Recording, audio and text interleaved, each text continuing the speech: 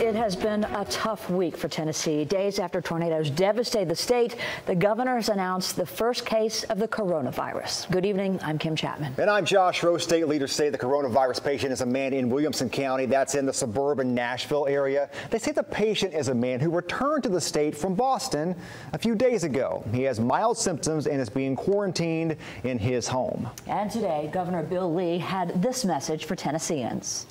While this is a serious situation, I urge Tennesseans to keep this illness in perspective, as the vast majority of cases are mild and manageable. We have team coverage for you tonight on Hamilton County's response to the coronavirus.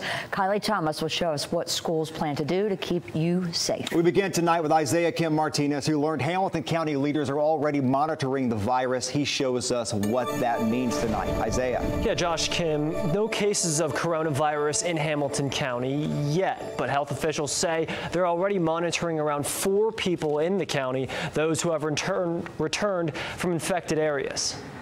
The coronavirus has officially landed in Tennessee. For now, the only reported case is still hours away from Chattanooga. To date, we have no cases in Hamilton County. But Jim Coppinger and other county leaders and health officials say it's only a matter of time until we see it right in our community. Is that safe to say at this point is what we're looking at? Not so much like let's make sure it stays away, like it's coming. It's just a matter of being ready for it. I think we have to prepare for that eventuality. On Thursday, County Health Officer Paul Hendricks and others activated a new information hotline and resource team for anybody with questions or concerns about COVID-19. Because this is an extremely serious situation. County leaders say they haven't tested anyone yet. In fact, the state health department says they only have 85 tests available. But the county has monitored the health of around 4 people who have traveled recently to an infected area. They're required to be quarantined.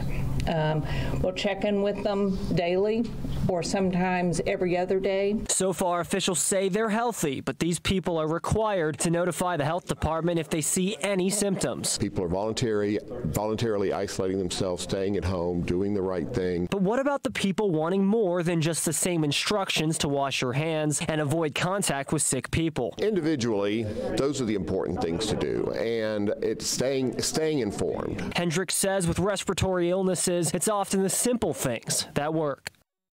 And Hamilton County leaders say that the new resource team and hotline are for everyone, symptoms or no symptoms, all part of the county's plan to prepare and react. For the contact information, you can visit our website at newschannel9.com.